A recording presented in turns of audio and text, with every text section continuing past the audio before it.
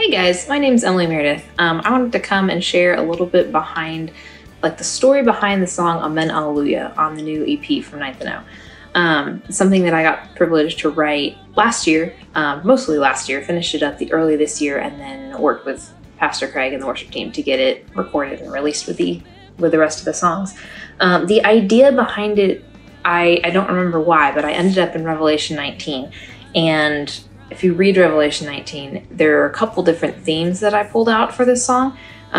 One just being this idea of rejoicing, this glorious rejoicing, because you've kind of worked through all of Revelation and gotten to this point, and you have seen how Christ has, avenged sin and Satan and is bringing salvation and peace to the world, right? And so you reach this point, and it's all of the verse 1, you hear what sounds like the roar of a great multitude, shouting hallelujah and just praising the Lord. And verse 4, you'll notice verse 4 probably, the 24 elders and the 4 living creatures fell down and worshiped God who was seated on the throne, and they cried amen, hallelujah, which is where I got the refrain for the song.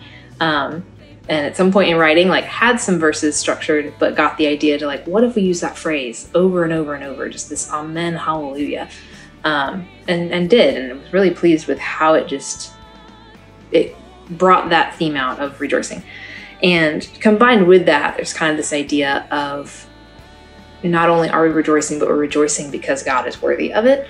Pulling the rest of the verses in as well. I know I pulled from verse 6 and 7 is talking about the wedding of the Lamb into verse 8. And then even at the end of the chapter in verse 10, you have John who is bowing before the angel who's showing him these things. And the angel says, don't do it, I'm a fellow servant with you. Which is where I got the idea for verse 2 of, yes, the angels are great, but Jesus is so much greater. So as you listen to this song, I hope that can be an encouragement to you and a reminder, and that can bring you to that point of remembering and rejoicing in the salvation that we are experiencing now, but also bring your mind to just the eternal rejoicing and salvation that we will get to experience in heaven. So I hope that you're encouraged as you are listening to this song.